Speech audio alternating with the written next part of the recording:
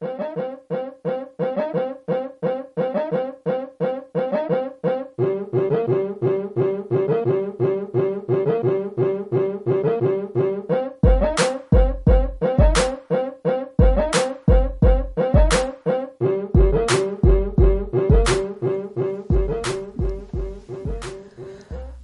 alaikum. Peace be unto you. I'm Sister Charlene Muhammad. Welcome to Liberated Sisters, January 2nd, 2018. Liberated Sisters wishes you are experiencing and your loved ones God's peace, protection, blessings, and mercy in this new year. And thankful so much to be here presenting another podcast to you today. We're right here, recorded live at Morris Media Studios. And so today we present our second installment of the Women in Islam series in honor of Mother Aminah Muhammad, wife of the Honorable Elijah Muhammad. Our guests are Aminah Muhammad, founder of Queen Aminah Clothing, as well as Maryam K. Muhammad, founder of Heal Thy Life Center, Inc. You may pose questions and weigh in through the chat room. You can go to morrismedialive.com and you can dialogue with us in the chat there. Right now, let's have our Liberated Sisters Justice Report.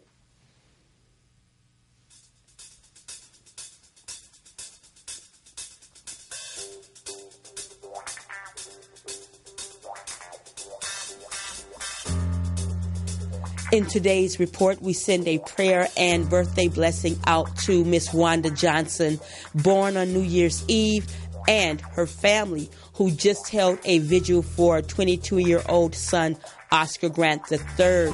Oscar was killed on New Year's Day 2009 by then BART officer, that's Bay Area Rapid Transit District Officer Johannes Meserly. Oscar was lying on his stomach, everyone. He was face down. His hands were behind his back. Many debate whether or not he was handcuffed, but what came out is that he wasn't handcuffed by the metal instrument, but he certainly was cuffed with officers' knees in his back. He was shot powerless, begging for his life. Johannes Meserly was convicted of involuntary manslaughter as the first cop in California history convicted for killing someone under color of authority. Judge Robert Perry here in Los Angeles, after the case was moved, the trial was moved from Alameda County in the Bay Area after Oakland, and the Bay Area turned up in their fight for justice for Oscar Grant. The case got moved here. Judge Robert Perry sentenced Johannes Meserly after a jury convicted him of involuntary manslaughter to 2 years, and he only served half of that in LA County Jail. Here's a quote from Wanda Johnson right after the verdict. That just goes to show you that a dog's life is more valuable in this country than a black man's life. She reiterated at that moment that NFL player Michael Vick served 4 years. He was in prison 4 years for dog fighting. And so this is the Liberated Sisters Justice Report about Oscar Grant. We must never forget. There's a lot of news happening in the world today. There's so much taking place even as we speak.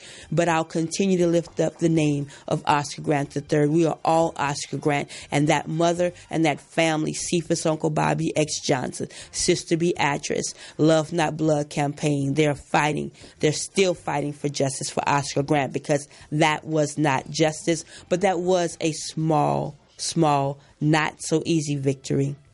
You can read more about my coverage of Oscar Grant III at finalcall.com, finalcall.com, and that's our justice report. Now, we're going to move on to invite some phenomenal women here on Liberated Sisters. Again, I'm Sister Charlene Muhammad, and let me introduce you to Queen Aminah Muhammad, right here, proprietor of Aminah's Clothing, Queen Aminah's Clothing in Leimert Park. Assalamu alaikum. Wa alaikum salam, Sister Charlene. Thanks for being here. Thank you for having me. And on the phone, we have Maryam K. Muhammad. She is based in Chicago. Sister Maryam is founder of Heal Thy Life, Inc. and be clear, both of these women do so much, and I'm excited. We're going to let you know about a lot of what they're doing to save and serve black women and girls. Sister Maryam, assalamu alaikum. Wa alaikum salam, ma'am. How are you? I'm great, and thank you for asking. And how are you? I'm well, thank Allah. Wonderful, absolutely. Let me just share with our listeners, this show series is inspired by and in tribute to Mother Aminah Muhammad, wife of the Nation of Islam leader, the Honorable Elijah Muhammad.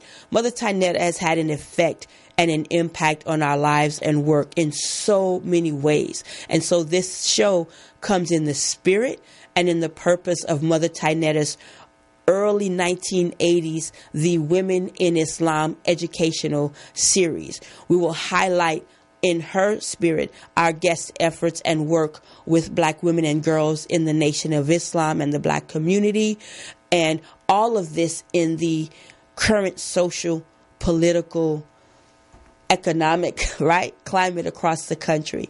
And so our first guest for this on Liberated Sisters, which we aired on KPFK 90.7, was Sister Sudan Muhammad. But we have so many women that we want to present to you because, sisters, as I continue, and I want to share some excerpts before we get into what you both do.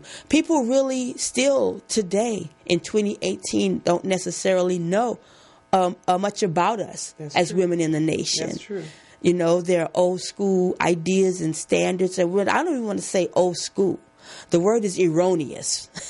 Man, there's nothing wrong with old school, but the word is erroneous perceptions about who we are, what we do, are we oppressed, blah, blah, blah, blah, blah. So let me, for lack of better words, let me give an excerpt. I just want to really lay a groundwork for what we're doing here, and then we're going to come to both of you.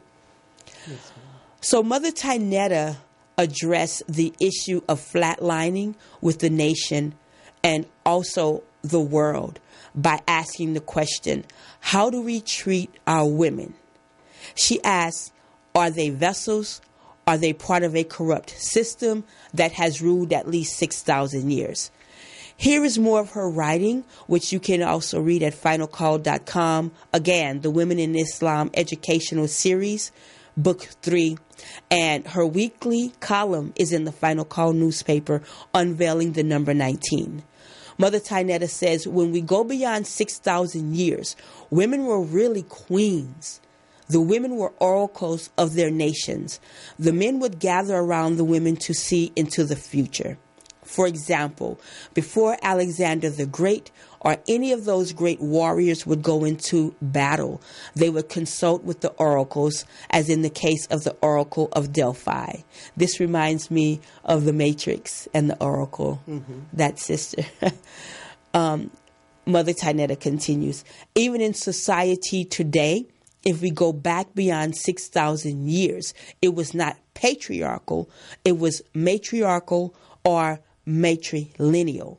In African or Egyptian society, the lineage was determined by the woman, the mother's side, to know who would be the one to come into power or who would rule. Therefore, women had to partake of the secrets of God. And so with that, I say, yes, Mother Aminah, I understand. And indeed, because look, the work required, the stamina, the mental ability, the endurance, the absorption of pain of those called to serve, those who answer the call to serve our people, can overtake a person if they are not aided by God. So as we get into our discussion, Sister Aminah first and Sister Maryam, share your thoughts on what I've shared from Mother Aminah's excerpts on her series. Oh, yes, ma'am. Thank you, Sister Charlene. You're welcome. Talk right into that mic there. Okay. All right. In the Women in Islam Educational Series, Mother says in Book 1 also that, as we were taught by the Honorable Elijah Muhammad as well, that a nation can rise no higher than its woman. Absolutely. And so when you look at the role of women today, black women especially in our community, and look at the status and the treatment look at the behavior of how we're acting today, then we know that this had to be intentional, because we're the lowest. We're at the lowest point, probably even beyond when we were in slavery, because we've totally lost the knowledge of self, knowledge of God. And the respect is, we don't have the respect that we should have for ourselves. So our duty and our role as women in the nation is to go out into the community and help our sisters. We have to. What else? What are we doing if we're not in the community helping the women? The women are homeless. The women are hungry. The women are in lack of need of knowledge and spiritual guidance. So Mother Tynetta's books, all three of this particular series, is so in-depth with teaching and training the women, black women in particular, in your role as a woman, as a Muslim, as a Christian, just a woman of God, a spiritual being.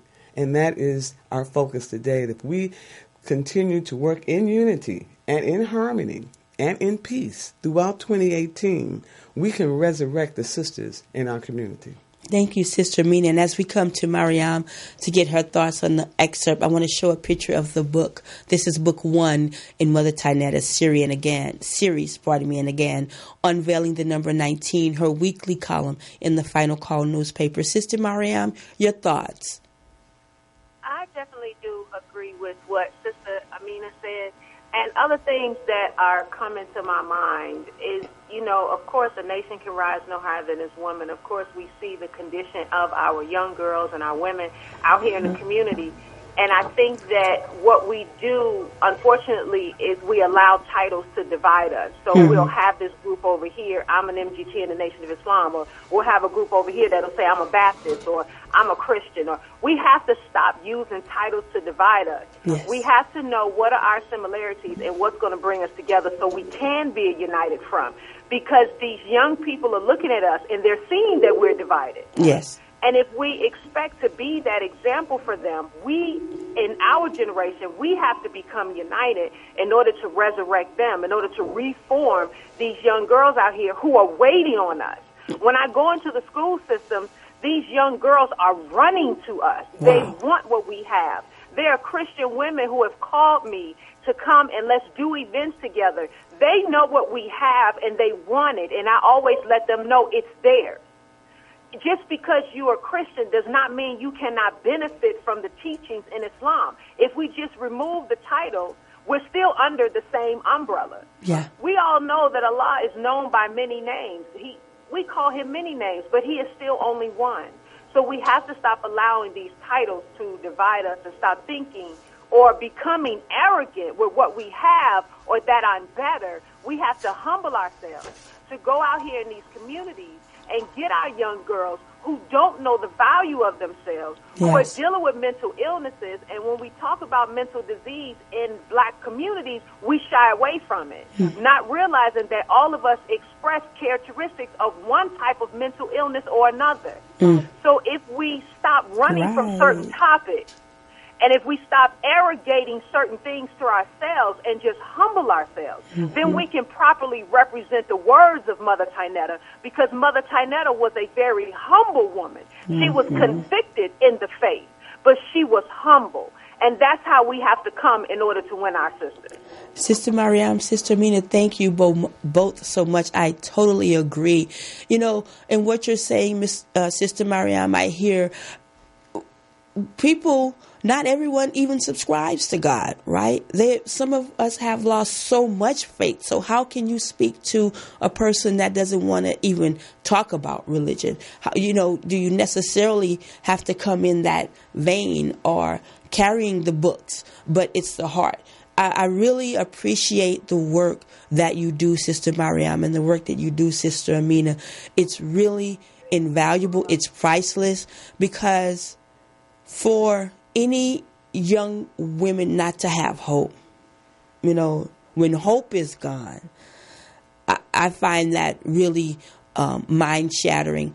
When the Final Call covered, and we continue to do so, but when I did recently some sex trafficking and human trafficking pieces, to see a little sister with her pimp's name tattooed in her mouth, I don't even understand that. who reaches these girls. And some people do. And you're part of those who do. Sister Maryam, I heard you say something. I was bearing witness. Yes, ma'am. Oh, yes, ma'am. So let's dig into, and you're right. Oh my God, Mother Tynetta's humility. And if people didn't tell you who she was, or someone whispered it to you, or checked you because you might have been handling her wrong, then you would never know. But she went among everyone, high and low. That's I mean, true. like the most esteemed dignitaries. Well, I should say people were in her presence that way. But talk about, let's go with Maryam, and then we're going to come to you, Sister Aminah. Sister Maryam, talk about her impact on your work. Oh, a lot. It's very impactful. I would say probably her and my grandmother are my examples. And Because tell us who your grandmother is. It's very critical. My grandmother was Sister Bernstein, who was the secretary of Master Prophet Muhammad. She was one of the first 9 laborers, of course, being the only female of those 9. Wow. She played a very intricate role in the development of the Nation of Islam, as well as for us as women in the Nation of Islam. So for my grandmother and for Mother Tynetta, they are my inspiration for everything that I do. I always think about how Mother Tynetta carried herself. Whenever I'm blessed to be amongst different dignitaries, or even just being in the community amongst our people, I always think about how she carried herself, how loving she was, how non-judgmental she was. Yeah. So I keep those thoughts in my mind. And then what also inspires me is the way she studied numbers, because I love numbers. I love the meaning of numbers. Every time I see numbers, I'm trying to figure out what does that mean.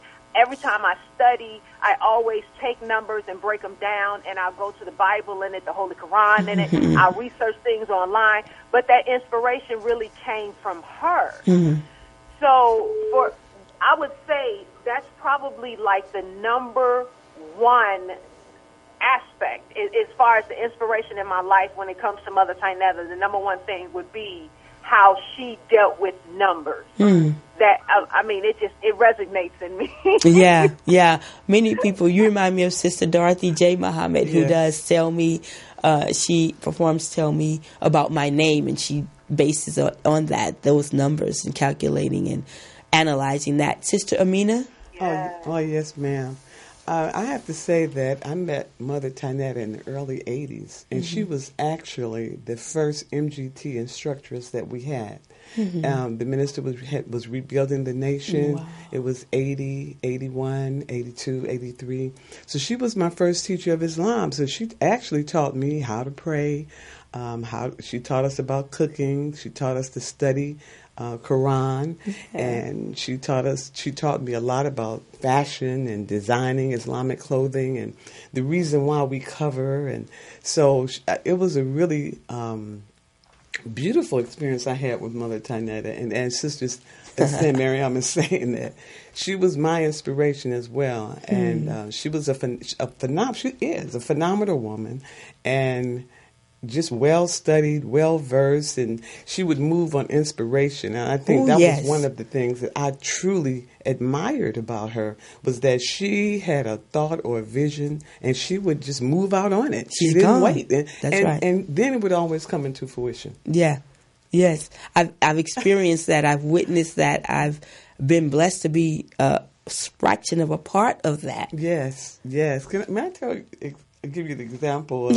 We were at we went in Hollywood to Shenyun, the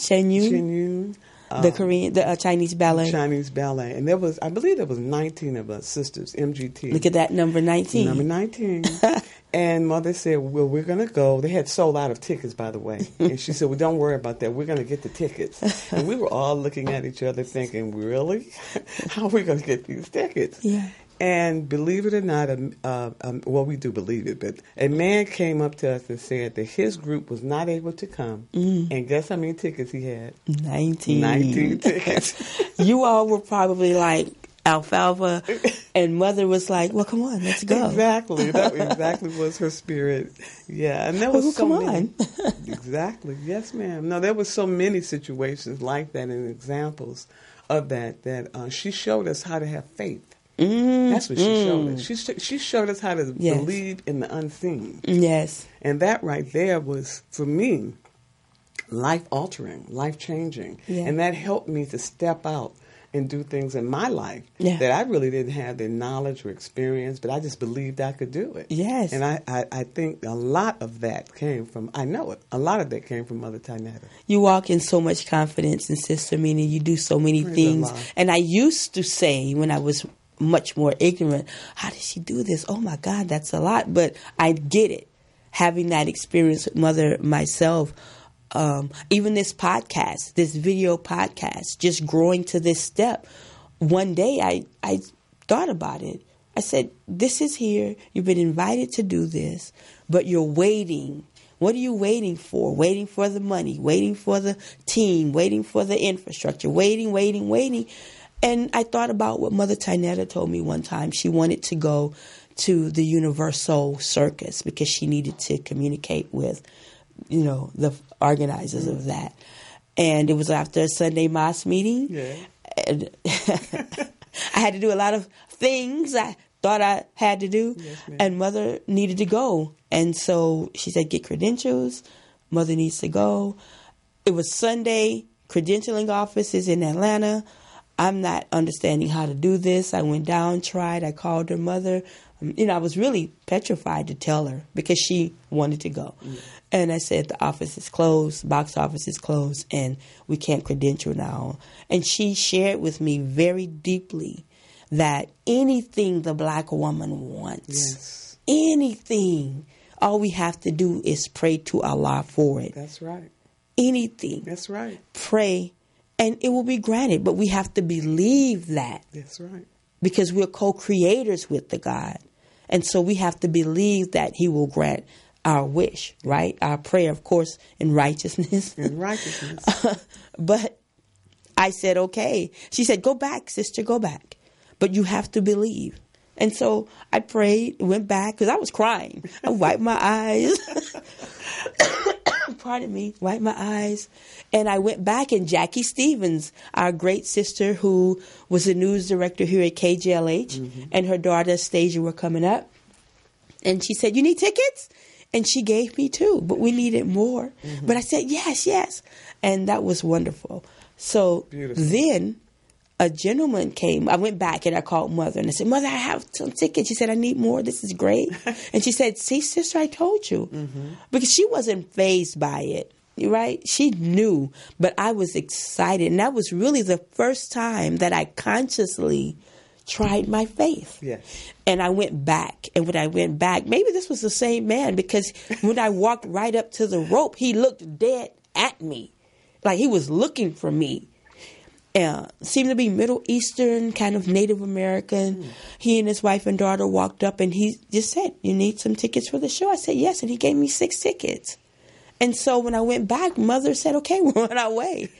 And so I was still enthused about that experiencing, having my faith, rewarded. But I watched that whole night, just the navigation, how people were interacting with her, and the work that she wanted to go to do, she did that. Yes. And then the outcome of that, and so as you know, Aminah, as you may know, Sister Maryam, one thing leads to another, and then Mother Tynetta's in the country somewhere, but then there's a link right to that one little circus here in Inglewood at the Forum. That's right. But Sister Maryam, let's hear from you.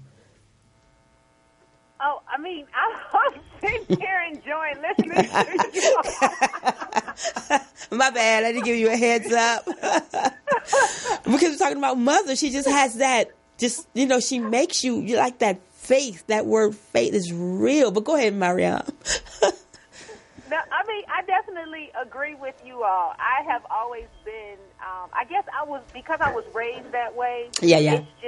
it's like second nature. Well, it's like first nature for me. I always take that leap. Uh-huh. I always walk out on faith. And sometimes my husband will tell me, like, sometimes you walk out a little bit too much. That's just how I am. I'm always like, I know Allah got me. I know He has me. I know He will provide a way as long as I am doing what the prerequisites are. Yes. We can't be reckless with it. I have to be obedient to His will. I have to be submissive to His will. So as long as I know that I'm taking this leap in accordance to what He desires for me, then I can take that leap. So we have to know and understand, because sometimes we'll say, well, God didn't show up. Or we'll say, I tried Him, but I didn't get the answer I was looking for because you didn't start with Him. We have to understand, we have to start with God. You have to build your relationship with Him. Then take that leap, because then you know you're moving in the direction in which He desires. That's right. So, I mean, and like I said, that's just honestly, that has been how my life goes. I'm always walking out on faith, and Allah always shows up. So I'm very, very grateful, very grateful. And I love hearing people's testimonies, because I'm like, yes, keep doing it. Yes, He will show up. Yeah. But it's when we begin to doubt that is now when we build that wall that intervenes between our relationship with God. So, of course, absolutely, doubt is an enemy of God. It is a natural enemy of Him. So we have to realize I can't do that. I cannot doubt Him. I have to build my relationship with Him. And when I call on Him, He will answer. And when He calls on me, I must answer. Yes, it's a two-way communication. Yeah. It's not just, I'm going to always pull on God. I'm going to always pull on Allah. He's going to always be there for me. Yeah, but what about what He's desiring of you? What about what He's asking you to do? Yeah. Yeah. I felt so we have that. To have that understanding. I felt that. Sister Maryam, this faith that you exhibit and how you move out, thank you for doing that. Sister publishes a magazine and you have a seminar. Talk about your work, your seminar, your conference. Go ahead. Of course, this year we have our third annual women's retreat coming up the first weekend in May 3rd weekend, where we're pretty much, the theme is freedom and forgiveness. So we're dealing with the forgiveness of self. We're dealing with how do I relinquish this pain. We have a lot of stuff lined up for that weekend, but I have a couple of other projects that I'm working on this year in dealing with our mental empowerment as women and dealing with our mental illnesses. And, of course, I'm not going to come with the title mental illnesses because we're going to run. But, however, that's something that I had on my heart, actually, when I woke up yesterday, and I said, you know what, that's going to be my mission for this year. It's definitely going to be dealing with the mental health of our women and girls out here. So we go out, Allah has blessed us to be in the high schools, the juvenile detention centers, other city events with other cities. I was blessed last year to be a part of an event in Atlanta, Sister Talk, which actually is a reverend. She's the first lady of her church, but she's also a judge and a pastor. So she wanted a representative of the Nation of Islam there, and Sister Catherine LaShonda from Atlanta invited me, and I was really blessed. Oh, my God, I felt so blessed with that opportunity. But what I really saw was how much so many women out here want what we have. So every pastor that I came in contact with that weekend, we still keep in touch. We just text each other yesterday, of course, with the blessings of the new year and things like that. But it just really showed how much we have to get out here and how much our people are really waiting for us and how we cannot be afraid. We cannot be afraid to talk to our people, and we cannot be afraid to be that open book. I use every trial and tribulation that I've ever been through as an example. I know Allah took me through it for a reason, and He took me through it, one, because He knew I was humble enough to turn around and help my sisters. He took me through it because He made me strong enough to get through it. So I'm an open book when I go in front of the people, whether I'm talking to the high school girls and we talking about abortions, rape, it doesn't matter. Any experience that I've had, I share with them to let them know you're not alone. and you have somebody here that's willing to help you get through whatever it is that you're going through. So I thank Allah for blessing me to have that type of spirit and for blessing me to be able to be this little vessel that helps in this large mission, because there's a lot of us that are out here doing this work. Sister Maryam, would you say that love is key to us helping sisters and brothers with mental illness? You said, I didn't hear the first part. What is key? Love. Showing them love, showing that you care. Is that part of the answer to the resolving and assisting sisters and brothers that have mental illness? Yes, ma'am. Absolutely. Because a lot of it, as you know, it comes from a lack of love. Yes.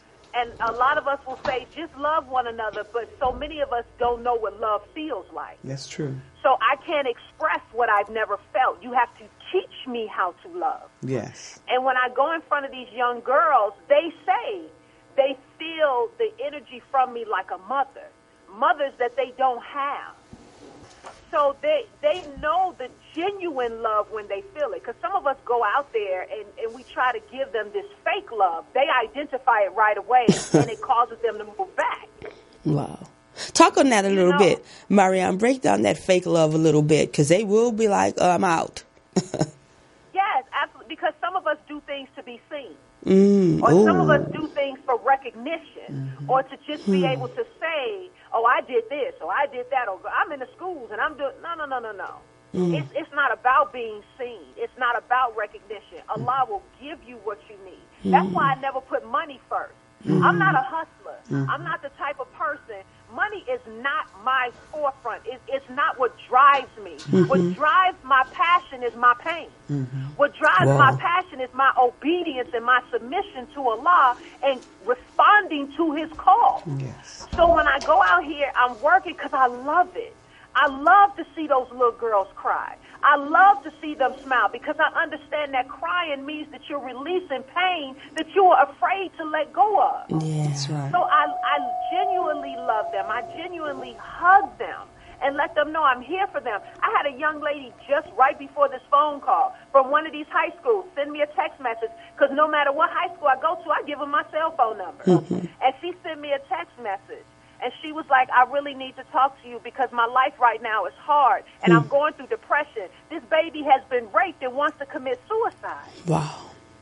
So we dealing with real life issues out here, and not to judge them. That's right. We don't do this to judge. We do it to help, not to look down on nobody in their circumstances, but to help them get out of it. We got to be understanding, and don't forget about the filth that we were in. That's and some of us want to say, I'm the clean glass, when your glass is still cloudy. Still struggling. It's not clean yet. Come on. That's we're right. We're still striving. Yes. Well, I tell and you. I let them babies know that. Yeah. Sister Maryam, I am in total agreement with you. I have such compassion for the sisters and brothers that are just living on the streets now. And in Los Angeles, there's so many downtown, just on the freeways, highways, just everywhere, and they're living in tents. Yeah. And so we have started MGT from L.A., we have started going out into the community and feeding the homeless. And I said, and I asked you about love because I noticed that the sisters are really hungry, first of all, and they appreciate getting some hot food, but they want to have a conversation, and good food, good Muslim food. But they want to have a conversation. They want to hug you. They want to embrace you. They want to know that somebody cares. And I have such compassion for the sisters. And we were doing it every couple of months. And I said, no, you know what? We need to do it once a month and grow to the point where we can do it once a week. But it's a real need, and, we ride by and we look at the people on the freeways, and we look at them and just drive by them, and, we give them $1 or $5, but that's just not enough. So more of us have to pick up our cross and go out into the community and help our sisters and brothers, because, what does it mean if you are successful and you have all of your needs met? But you're looking at our people on the street that are living in squalor. And it's more. There are more families, more women and children, more men, women, and children. Yes. And everyone isn't mental. You have someone that just lost a job and couldn't pay their rent and ended up on Skid Row. So it's, there's a lot of dynamics, but that's enough to drive you crazy to end up on Skid Row. I mean, I could see someone really losing it just behind going through all of that. But as Sister Maryam is saying, that pain that they're feeling, if you can't associate that pain, then you need to really check yourself. Because that pain, to me, is what drives me to want to help and want to do more. Yeah. I just want to share with you a little story when I was a little girl growing up. Now, listen, we were on welfare. We were poor, but my father worked. My mother was a homemaker, but my father told us, like during holidays and just some random Sundays, we're going to go to the project and feed the poor. So I didn't realize that we were poor. I didn't have a thought one way or the other, but this is what we did with my father. Right. We would go into the projects and he would give them money, he would give them food, and he would just go in there and talk to the people in the project. And so it's just really, I guess, a part of my DNA. Yeah. And it's just amazing to me how when you look back at the things that you were taught in life, we began to repeat them. You do. And so I had to give credit to my father. Thank God for Queen Aminah's father. You mentioned something, and Maria, you mentioned something earlier. This mental illness thread keeps coming up. And one of the things I'm thinking about is also our language, just about making it easy or difficult for people to reach out for help, like that little sister that called you, right, Maryam?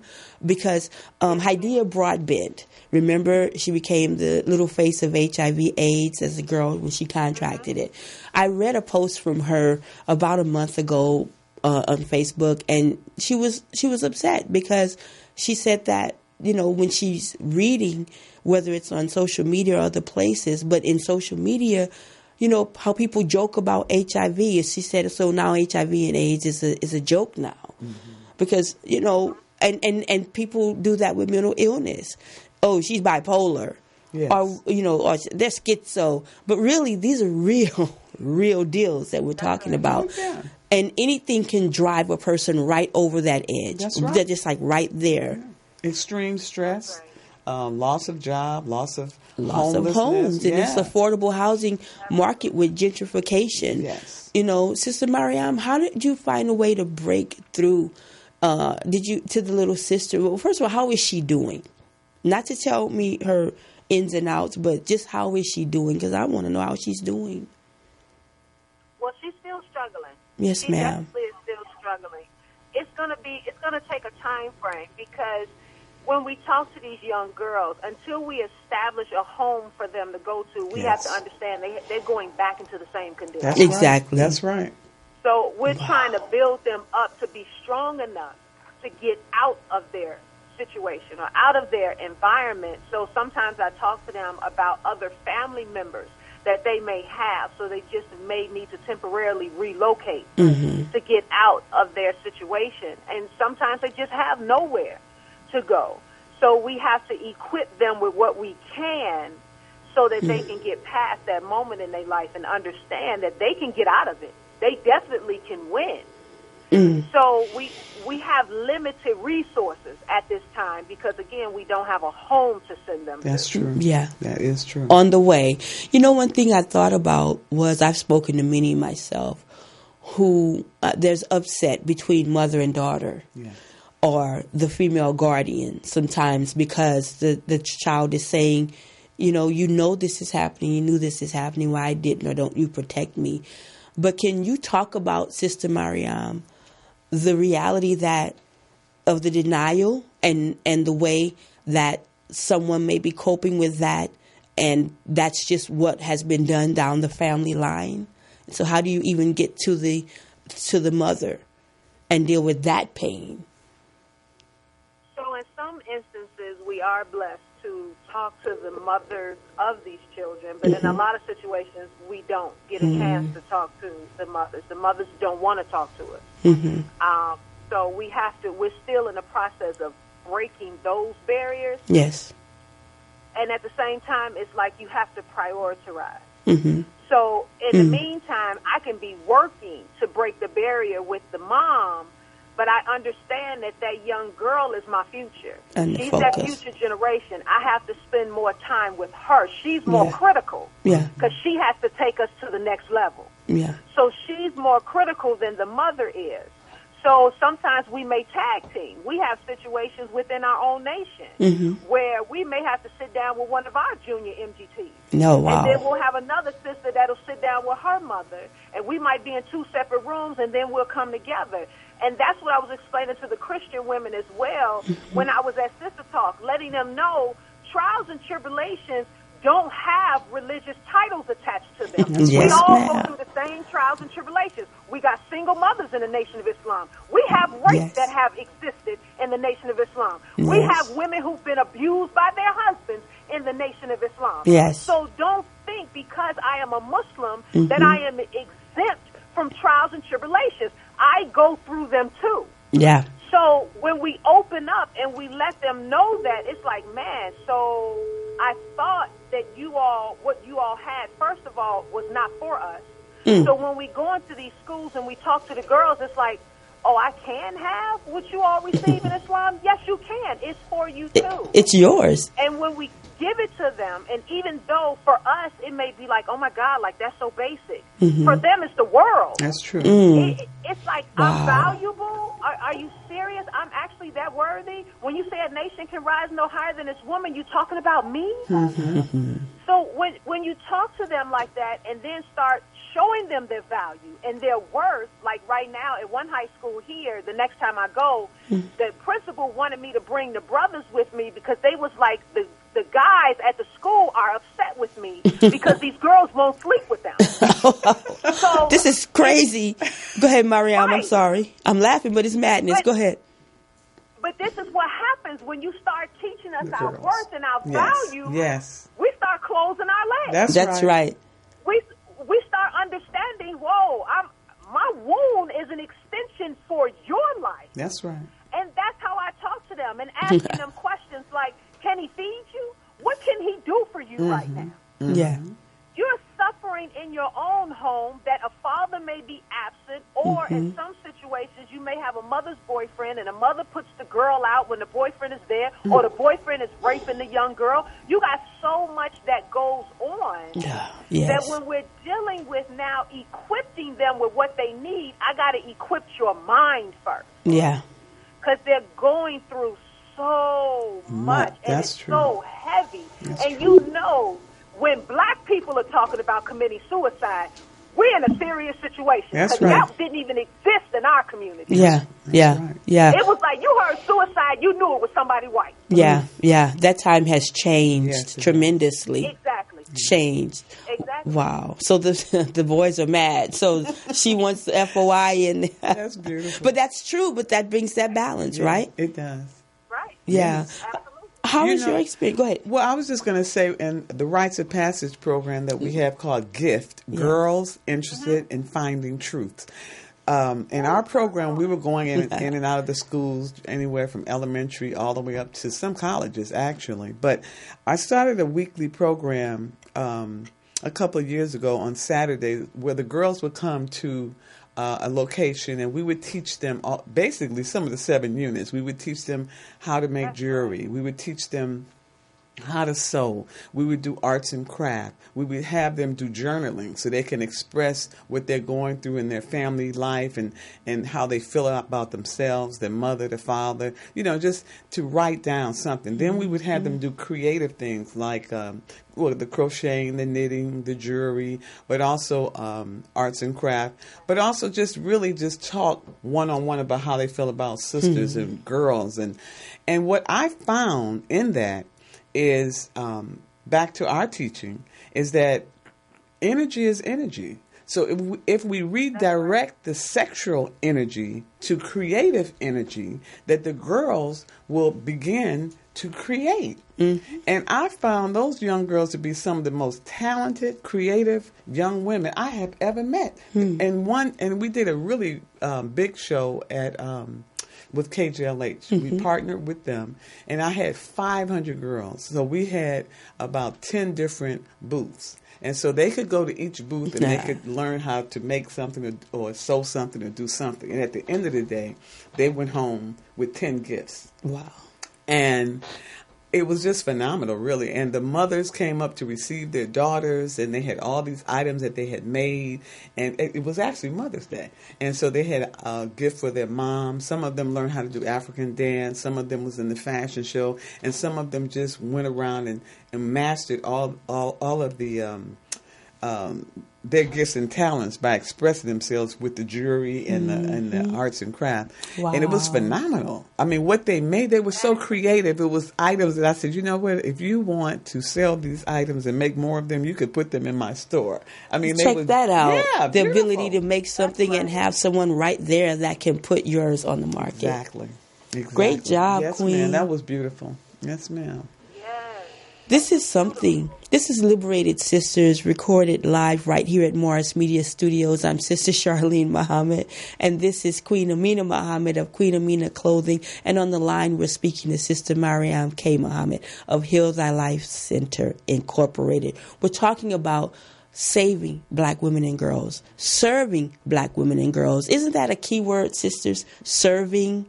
It really is, sister. I mean, that is ultimately what we have to do. We have to get out, as Mother Tanetta would do, into the trenches and go out and help our people. Yeah. And in our holy robes, we got to go out and help our people. Because the clean glass next to the dirty glass in the instance of just going out in our Islamic garment so they can appreciate who we are and what we have been taught and go out and serve them, that automatically have them interested in learning, well, who are these women? Well, that's the key. And that's the key. Going as ourselves, which is accepting our own and being ourselves. That's right. Right? Yes. I want to just jump back real quick to your conference, Sister Maryam. Sister Aminah, you need to go this year. I did. You need to, let me tell you, be ready when you get there. Honey, hush. It is phenomenal. Okay. I was so honored to have gone. It's so serene.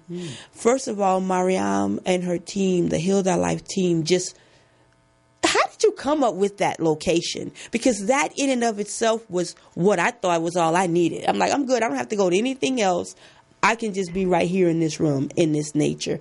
But I, was wrong. There was much more that I needed and gained. But how did you all pick that location? I literally stumbled across it on the internet. Man. I just say Allah guided me to it because I've never been there before. The very first retreat was the very first time I walked in that place. I had never been there before. Right. That place is beautiful. My prayers, Aminah, you go. And for those who haven't registered yet, register, Maryam. Give the information, if you haven't already, on how people can register for this year's conference. They can go to our website at htlc19.com, which will route them to the regular website, heal-thylife.com. And all of the information is there. And on all of our social media pages, which, again, is just HTLC19. And that's Facebook, Twitter, Instagram, Snapchat, all of it. And we actually changed the location this year. So we're still, of course, in Chicago. Yeah. But we're about 15 minutes from O'Hare. So we made it much closer. Oh, closer. This particular resort is just as beautiful. It's more of a hotel style, but they have the elegance that we needed to take it up to another level. So we wanted to take it up to the next scale. And they have like a bowling alley, and we have like so much planned. Even for Sister Rachel's portion, when she does the yoga and the meditation, they actually have a yoga room. So everything is going up a notch. But I said, God's women deserves it. So we had to go ahead and take it up a notch. Pardon me, everyone. Thank you, Queen. What month and what day is that? It's May 3rd weekend. May 3rd? Yes, ma'am. Okay, yes, ma'am. Beautiful. Beautiful. You all have to forgive me. I'm at the end. I don't feel ill, but I have a dry cough. That's okay. I just wanted to share also, Sister Charlene, another issue that I see in our community is I am a doula, and I have worked as a doula for over, yes, ma'am, over 30 years. Yes. And what I have noticed when our girls are pregnant, their mothers usually reject them, so they don't have that support. That's and right. they're That's right. Yes, and they're ostracized by their friends and the community pretty much. And so these girls are going pretty much into the hospitals having the babies by themselves, which is another hostile environment for this young girl. The amount of cesareans, the amount of epidurals, the amount of invasive work that they're doing with the pregnancies is just so unnatural and unnecessary. And so I work as a doula, and I do assist and work, and I do it, just free. I do it for the sisters because I know they do not have anyone to help them. And I go in with them during the birth process and assist the young girl or young woman through her birth. Because That's excellent. Yes, ma'am, all praise is due to Allah. I love it because there's such a void in our community with just having a kind word, just trying to assist women and sisters on any level. So I noticed that some of the pregnant girls in the community, when they would walk by, they always look so stressed. And I just would ask, but what's wrong? What are you going through? What's happening?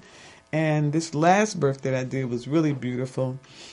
She ended up having an 8-pound baby boy, and it was all natural. But I was really appalled at how many times the doctors and nurses came in trying to convince her to have an epidural. At least 10 times, and I was only there 5 hours, and she had the baby. But it was. I felt like I was at war. I really 10 times. Yes, Pardon me, I'm back. They kept coming and insisting that she have an epidural. There's a case where the immunization issue. There was a family. A sister came to me to write a story about it. They were being pressured to have the baby immunized, and Child Care Protective Services were called, and there was really a standoff there. This is one of our sisters in the community that I'm following up with on how did that turn out. They were in litigation over not wanting to do that, but they threatened to take her child, but they didn't take it. But go ahead, Aminah. No, you're right. No, that is what they're doing. That's true. Especially in California. Oh, say that again, Sister Maya. Yeah, because the law has passed. But I mean, it's, right? Yeah. It's really bad right now. And, I would advise any sister that is pregnant not to go in the hospital by yourself. Man. Go in with someone that's strong, that's going to be an advocate for you. Because at that point of birthing, you are vulnerable. You're weak. And you need someone there that's going to advocate for you. Yes. And so I have just made up my mind that every sister that I see and that I communicate with, I give them my card, my number, and I say, call me. If you want me to go with you, I do. And a lot of times, they don't know you, so they don't necessarily want that help. But I'm telling you, they really need it. At least you can offer it. I offer it. Offer it. Go ahead, Maryam. I have a group of teen moms that I mentor at a high school. And just to know that when you get to the point of now we're in the delivery room and this is what they pressure them with, I'm dealing with a group of babies that they haven't even gotten that far. I had one young lady who was 5 months pregnant. She told me, she said, Mrs. Muhammad, I know I'm pregnant. I haven't had a cycle in 5 months, but the doctors are not telling me that I'm pregnant. They said they don't know what's wrong with me. She went to 3 different hospitals. Nobody performed an ultrasound or nothing. They just kept telling her she was not pregnant. They tried to get her to take pills that would have killed her baby. Then I have another young lady who was 5 months pregnant with twins. They forced her to have an abortion, telling her she had too many STDs, but didn't tell her what kind of STDs she had. So they killed her babies and forced her to deliver twin dead babies. I got another young lady in front of me that's like, Mrs. Muhammad, I don't know what's going on with my body. Nobody has taught me about pregnancy. I really don't know how my reproductive system works. Nobody's teaching these babies. That's true. And when they go before these doctors, the doctors are taking advantage of them. Yes. They make so much money off of abortion. Yes. They use the fetus and put them inside of vaccines. We show these young girls this information. We've proven it to them what these scientists are doing. There's a woman who's come forward from an abortion clinic who says they get $100 a baby to send to the CDC so that they can use the fetal tissue in vaccines. Wow. This information is out there. It is. So they're literally killing us wholesale, and it's listed. They're not putting white babies in these vaccines. It says black fetal tissue. Wow. So they're using black babies. Yes. It's Sisters. so much. It makes you so angry. Yes. But we You gotta got the teach coffee our back. babies. Look. Yes, ma'am. Well, you know what, sister, you I have need to. Sister Charlene to drink some water. I keep stepping out. She keeps stepping out. This is a great show. I'm missing my discussion. I'm so sorry. It's like, look, you need to get out of here. But why don't you two wrap up with these, your closing remarks? But this reminds me of Vaxxed and Yes. Brother Tony Yes. Muhammad Yes. and the movement and the tour that he's on regarding these vaccinations. But Sister Maryam, continue a minute or two with your closing remarks. And Sister Queen Aminah, you with yours. You all have to forgive me. This is just like shut down Sister Charlene Muhammad time with this cough. But go ahead, Sister Maryam, continue. No, I mean, I would just say that it's critical to our survival that we get out here and we teach the women and girls, because, of course, we know a nation can rise no higher than its woman. We can say, get out there and teach the brothers. Yes, the brothers need to be taught, absolutely. But the woman is the first teacher of the child. That's right. And we're not going to stop the cycle if we don't teach the women. So it's critical for us to get out there and teach the women and girls. Don't be fearful. Get some sisters that's already doing it. It doesn't matter. Just once you get with them, you'll get the spirit, you'll get the energy. Just go out here and teach. Just do it. Believe in yourself that Allah will give you what you need to be able to deliver to our women and girls out here. So I will close with saying that, because it's critical that we get our butts out here and teach these babies. And that's true. That's true. And you know, sometimes, Sister Miriam, I think we take for granted what we know. We don't realize until That's you right. get out into the community that what we have been taught in our MGT class, and that is Muslim That's Girls right. in Training on Saturday, if we would go to class and study those lessons, we have been taught how to take care of our husbands, how to take care of our families, how to sew, cook, how, you know, we have been given all the tools that we need in our class to know that we have to go out now and share with the community. And I want to say in Mother Tanetta's book, the educational series, part 3, The Black Woman Chosen by God Above the Women of the World. And I know some of you may think, how could we be the chosen women of God in the condition that we're in? But I'm going to share with you her words. The black woman, like Mary, has been chosen by God above the women of the world to be an example of purity and righteousness, to the extent that she will inspire the nations of the world toward truth, piety, and righteous conduct. And that is who we are. And if we're not there, that's what we should be striving to become. And when we go out into the community and help our sisters and brothers, Allah will help you. You have to be humble and submissive and also do the work. Do the work. The work. And as Sister Miriam has expressed, as I have expressed, and Sister Charlene, there is a lot of work to do. Oh, yeah. Plenty. Plenty. Right. Sister Maryam, did you give your closing? Yes. Yes, ma'am. Yes, ma'am. As I was pulling my throat out. Well, I'll give mine now. Thank you both so much. This is installment 2 of Liberated Sisters, the Woman in Islam series. Thank you so much. I want to just ask everyone to remember finalcall.com. You can read our latest cover story on 2017. What has it been like for us this past year? And many, many, many other articles, as well as store.finalcall.com. You can purchase the CDs, the DVDs, and other books and information from Minister Farrakhan there, as well as some of our scholars in the Nation of Islam. And Heal Thy Life, Inc., please go to Sister Maryam's links, and also Sister Queen Aminah is right here in Leimert Park, but it's queenaminah.com. And one more thing I would like to say is, again, God's peace and blessings to us all in the new year. So thank you, sisters. Thank you so much, Sister Felicia, Sister the Poetess, right here at Morris Media Live. Like us on Facebook, follow us on Twitter, and you can reach me at liberatedSisters@gmail.com. And look, we need sponsors for the show. You really don't, closed mouths don't get fed. Isn't that what the old folks say? That's right. That's You right. don't ask, you might not receive it. So look, Sister Charlene Muhammad is saying, I need some sponsors for Liberated Sisters so we can make sure this video podcast not only continues, but that it strengthens, right, and grows. So you can expand your business reach. Email me at liberatedSisters@gmail.com. We record here live, but we broadcast on 3 networks. That's right here, MorrisMediaLive.com, Radio Justice, RJLA, RadioJustice.org, and KPFK. Long time, 90.7 FM, KPFK.org. But our hub is here. So get your 3 for 1.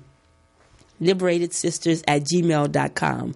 That's our show for today. I'm Sister Charlene Muhammad saying, if it's impacting our community or can uplift us as a people, let's talk about it. Peace.